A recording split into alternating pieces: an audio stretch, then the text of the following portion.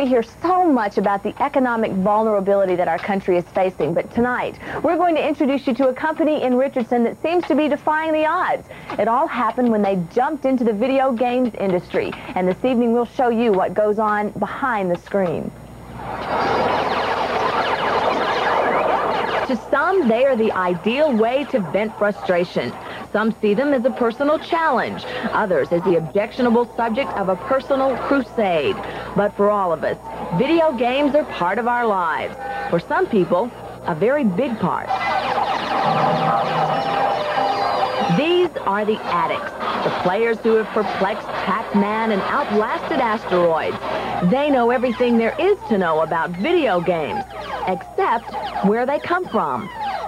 Where do you think they come up with these ideas? I don't know. Draw them out of a hat. I have no idea. Somebody's brilliant. I don't know. Maybe they just throw some people in a think tank and see what they can come up with, or computer experts or whatever, you know, guys who get paid to do it. Well, these are the guys who get paid to do it at a company called Games by Apollo in Richardson, Texas. This new kid on the block business programs games for the Atari system, and they're working on a new game every 4 to 6 weeks. Maybe what we can do is have a, what do you call those things in the middle of an airport, a carousel? As the luggage starts coming through there, you're standing there, you have a little electronic man that's standing there waiting for his luggage to come off. Carousel runs amok. And it starts spewing baggage everywhere. Your flight has just landed, and you try to retrieve your luggage from the automatic carousel. Suddenly, it runs amok, throwing suitcases into the air. You must try to catch the luggage before it hits the ground, where it will burst open, spilling your unmentionables. Come fly with us, if you dare. I had the idea about a combination of Loch Ness Monster and a shark. Might call it lockjaw, something like that. You dive into the murky darkness and enter the shark-infested maze of kelp. You accept the danger, the terrible man-eating sharks, and the lurking menace of a Loch Ness Monster who will pursue you relentlessly. You know what I like about this is I like the name. It's kind of a catchy title. Yeah, Lockjaw. It's something that you can remember, I think. People aren't sure whether this can be a gobble game or whether it's a disease or what, you know? And so, Lockjaw and Lost Luggage make their way from concept to programming, sporting the look of a video success story. Now, the programmers take a very practical approach to a field that is seen as having a little black magic in it. The components at this stage are less than quarter-inch microchips at various stages of memory, a written language program that would boggle even the most proficient gamer, a TV screen, and an individual programmer. So behind all of these games, when we're losing our money, there really is one individual that we can go back and say, "Dadgum, See, that I fella." wish people wouldn't think things like that. I have to go out and buy a pistol now or something. Lockjaw is Steve Stringfellow's baby. He's the one responsible for putting in a high enough level of difficulty that keeps you playing the game. Right now, he's 4 weeks into development with this one, long enough for this projected view of the screen graphics to resemble the actual video. The diver, I think everybody's happy with right now, but he's been through about 20 different versions. In the early days, the diver looked more like a spider or a spaceship. You see, creating realistic graphics for a home system is much tougher than for an arcade game, since the available grid space is smaller. And personally, I don't like that shark. You know, he's the blockiest looking shark I ever saw, but, you know, working inside what I have, it's probably pretty close to what he's going to look like. Lockjaw is a combination gobble game and maze game. And since the basic play has already been established, I decided to give it a go.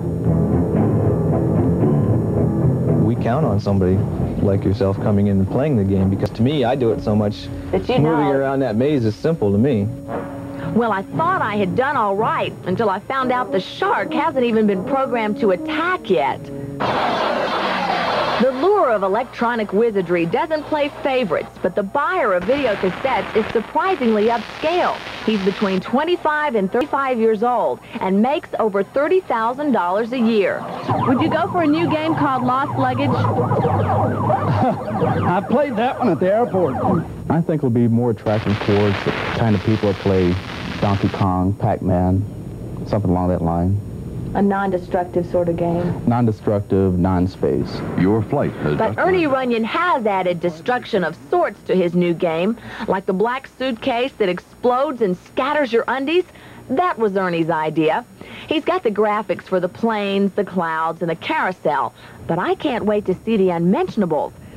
This is the guy who keeps up with it all, Director of Programming, Ed Salvo. Right now, the current arcade games are starting to pick up with music a lot and with speech.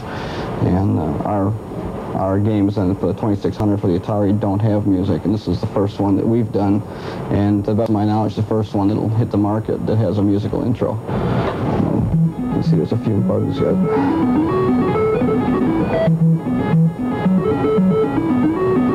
The effects for all of the games come from Larry Miner, sound engineer. This allows me to program the notes and also see the notes.